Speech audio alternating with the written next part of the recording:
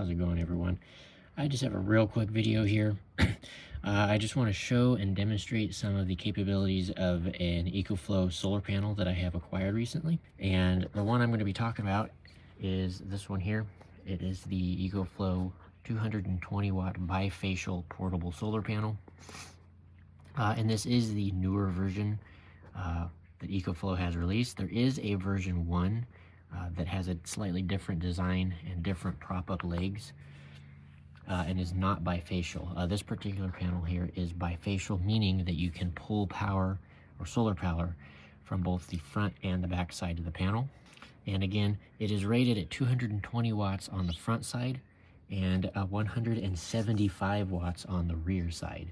So you can get well over 300 watts theoretically of input from this panel if you can have that bifacial aspect working in your favor. And currently I have it plugged into an EcoFlow River Pro 2 power station, and it is currently pulling in 220 watts exactly from that panel right here, which is pretty decent. We actually drop back down to 219. But what I'm assuming is, because usually solar panels do not bring in the exact amount that they're rated at. So to see basically 220 watts coming in is not a usual thing to see. But again, I'm assuming it has to do with the fact, again, that this is bifacial, and this wall behind me here is white and incredibly reflective right now. So I'm assuming that part of that reflection from the wall is going onto the back side of this panel, which is bringing in that extra bit of power. So really, really nice. Now to give a quick look at the other side here.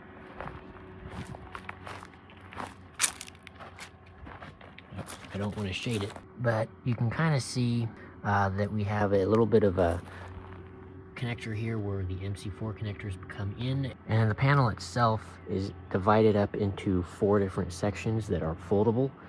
So again, you can fold this up and put it in a carrying bag that is included. So it does include a carrying bag in the box to allow you to pack it around with you pretty easily. And now we'll go back to this power station again. We're actually now pulling in 223 watts.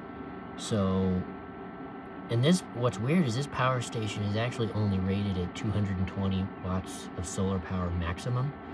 So we're actually 3 watts over what the maximum is allowed.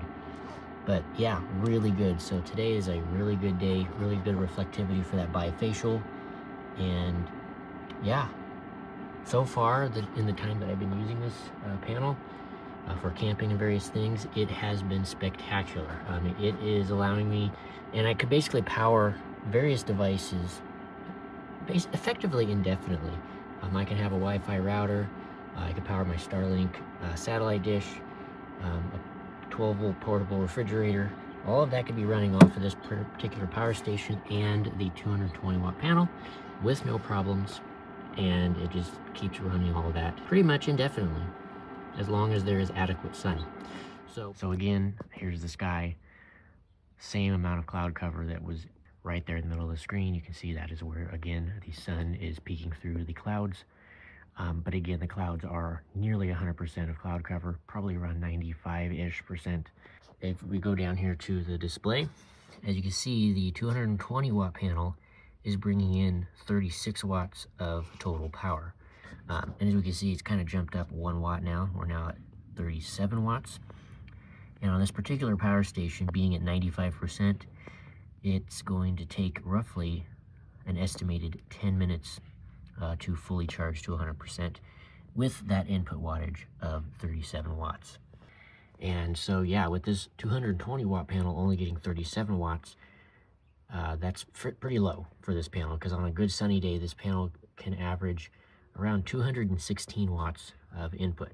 So obviously clouds make a huge difference for your solar panels, and obviously the bigger panels that you can have on a cloudy day, the more power you're gonna generate. So anyway, that was just kind of a quick look at the 220-watt EcoFlow portable solar panel version 2.